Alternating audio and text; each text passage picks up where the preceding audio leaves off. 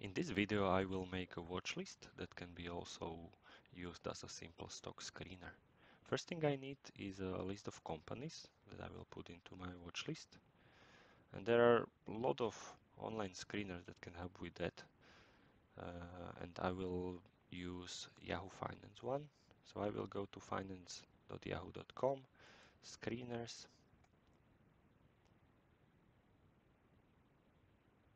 and here in the button create new screener I will make a new one. So I will be filtering basically the profitable companies in US. So I will add here some filters for gross profit margin, return on equity, and I can also add their net income margin, and we'll also add their exchange so we know where it is traded. So when I close it, I can fill in this screener my criteria. Gross profit margin, I want at least 60% of revenue. For a return on equity, it would be great if this company can have at least 25% and net income margin 20%.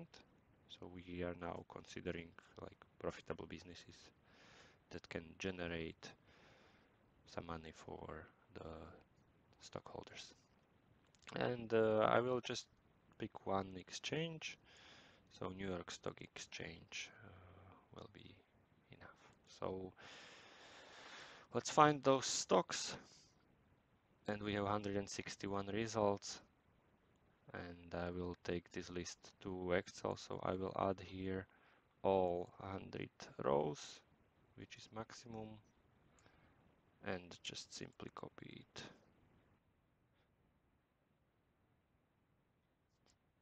So Control C, going back to Excel, paste it here, Control V.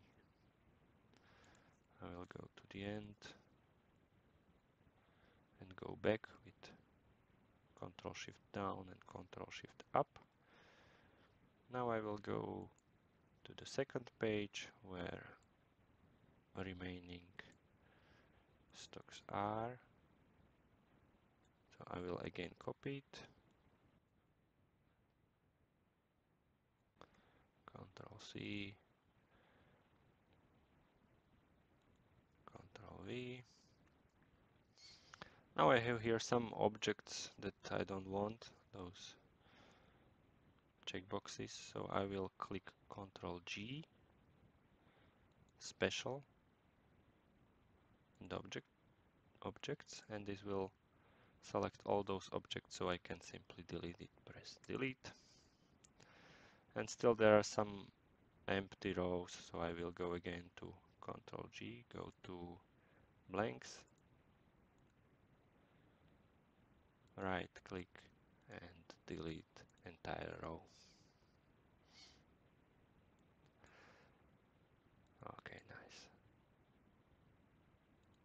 So now I have a list of companies that I was looking for. I don't need any of this data. I was just looking for a list of companies. Okay, so we have here ticker and name. Now what I will do is just copy the ticker symbols in the new column, paste it as a value, and now in data stocks I will modify the value to the stock cells. So I will make it a bit wider. So few of the companies were not found directly, so I will manually just change it here.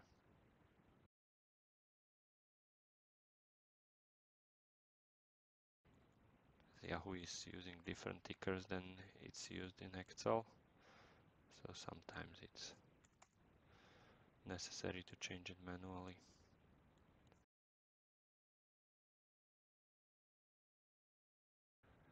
Now as we changed it to stocks,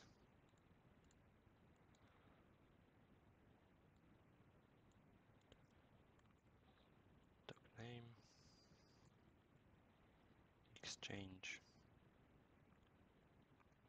and ticker, I will make a table out of it. So there are a few options.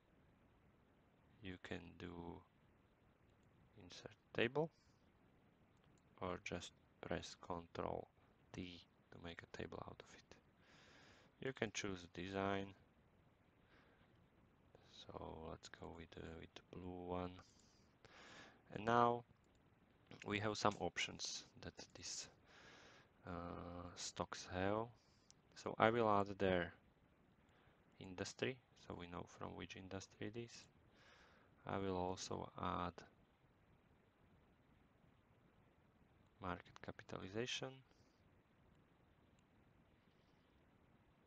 This is advantage of the table, that it automatically fills all the columns.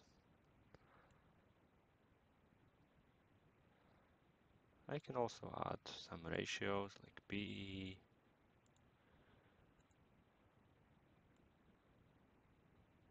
I will add 52-week low, 52-week high, and current price.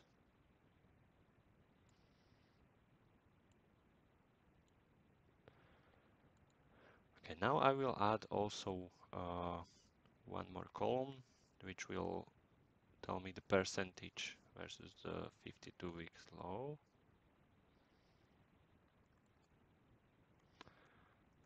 52 weeks percentage.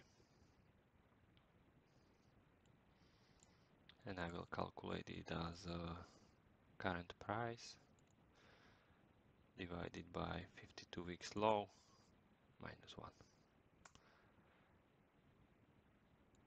I will just change the format here. The percentage. So I see how far from 52-week low price it is. I can make a few adjustments to make it wider.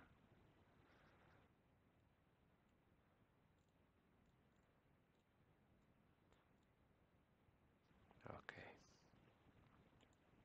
So now when I have here some informations, it can be refreshed when we go to data and refresh all.